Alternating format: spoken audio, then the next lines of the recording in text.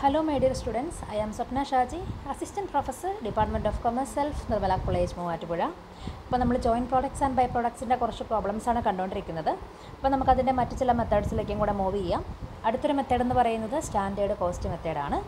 Under this method joint cost is apportioned among joint product on the basis of pre determined standard cost of each joint product. ഓരോ joint പ്രോഡക്റ്റിൻ്റെയും മുൻകൂട്ടി തീരുമാനിക്കപ്പെട്ടേക്കുന്ന ഒരു standard cost ഉണ്ടാവും. ആ കോസ്റ്റിൻ്റെ അടിസ്ഥാനത്തിലാണ് നമ്മൾ ആ joint കോസ്റ്റിനെ apportion ചെയ്യുന്നത്. അത്രയേ ഉള്ളൂ. അടുത്തെന്ന് പറയുന്നത് മാർക്കറ്റ് വാല്യൂ മെത്തേഡാണ്. Market value means weighted market value, that is unit produced into price per unit of joint products. എത്രയാണോ യൂണിറ്റ് പ്രൊഡ്യൂസ് ചെയ്തേക്കുന്നത് അതേ ഇൻറ്റു അതിൻ്റെ വില മൾട്ടിപ്ലൈ ചെയ്യുമ്പോൾ കിട്ടുന്നതാണ് നമ്മുടെ മാർക്കറ്റ് വാല്യൂ. അത് പല തരത്തിലുണ്ട്. Market value at the separation point.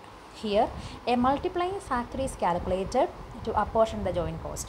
This multiplying factor is multiplied with the sales value of each joint product to give share of joint cost. അപ്പോൾ ഒരു മൾട്ടിപ്ലൈയിങ് ഫാക്ടർ കണ്ടുപിടിക്കും, അത് വെച്ചുകൊണ്ടാണ് കോസ്റ്റിനെ അപ്പോർഷൻ ചെയ്യുന്നതെന്ന് ഓർക്കുക. അപ്പോൾ ഈ മൾട്ടിപ്ലൈയിങ് ഫാക്ടർ കണ്ടുപിടിക്കാനായിട്ട് total joint cost divide by total sales revenue into 100 ചെയ്താൽ മതി. എന്നിട്ട് ആ ഒരു ഫാക്ടർ വെച്ചുകൊണ്ടായിരിക്കും നമ്മൾ കോസ്റ്റിനെ ഡിവൈഡ് ചെയ്യുക. Then market value after further processing. Under this method, total sales value, that is total of pre-separation sales, is taken as the base for apportioning joint cost. Total sales value എത്രയാണോ അതിൻ്റെ ആ value വെച്ചുകൊണ്ട് നമ്മൾ divide ചെയ്യുന്നു, അത്രയേ ഉള്ളൂ. അടുത്തതാണ് net realisable value അല്ലെങ്കിൽ reverse cost method. From the sales value of the joint product at the finished stage the following items are deducted. Sales വാല്യൂവിൽ നിന്ന് നമ്മൾ താഴെ കൊടുത്തേക്കുന്ന കാര്യങ്ങളൊക്കെ കുറയ്ക്കുന്നു.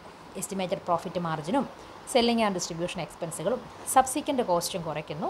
The resulting figure is known as net realisable value of joint product. Then joint cost are apportion in the ratio of net realisable value. അപ്പോൾ നമുക്ക് കിട്ടുന്ന value ആണ് net realisable value. എന്നിട്ട് ആ റേഷ്യോ വെച്ചുകൊണ്ട് നമ്മൾ ജോയിൻറ്റ് കോസ്റ്റിനെ ഡിവൈഡ് ചെയ്യുന്നു. ഇതിനടുത്തത് sales value of by products is added to the sales value of main product. Under this method sales value of by product is added to the sales value of main product. By പ്രോഡക്റ്റിൻ്റെ value main പ്രോഡക്റ്റിൻ്റെ value ആയിട്ട് add ചെയ്യുന്നു. From the total sales total cost is deducted. അപ്പം total sales ചെയ്യുന്ന total cost കുറയ്ക്കുന്നു. അപ്പം മിച്ചം കിട്ടുന്നതാണ് പ്രോഫിറ്റ് അല്ലെങ്കിൽ ലോസ്. അടുത്താണ് reverse cost method. This method has already been discussed under the methods of apportionment of joint cost. നമ്മൾ reverse cost മെത്തേഡിൻ്റെ problem already ചെയ്തതാണ്, അപ്പോൾ അതവിടെ സ്കിപ്പ് ചെയ്യുന്നുണ്ട്. ദെൻ കോസ്റ്റ് മെത്തേഡിൽ replacement or opportunity cost method.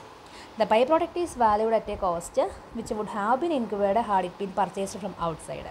ബൈപ്രോഡക്റ്റ് നമ്മൾ ഔട്ട്സൈഡിൽ നിന്ന് വാങ്ങുവാണെങ്കിൽ എത്രയായിരിക്കും നമ്മുടെ കോസ്റ്റ് എന്ന് നമ്മൾ ആദ്യം മനസ്സിലാക്കുക.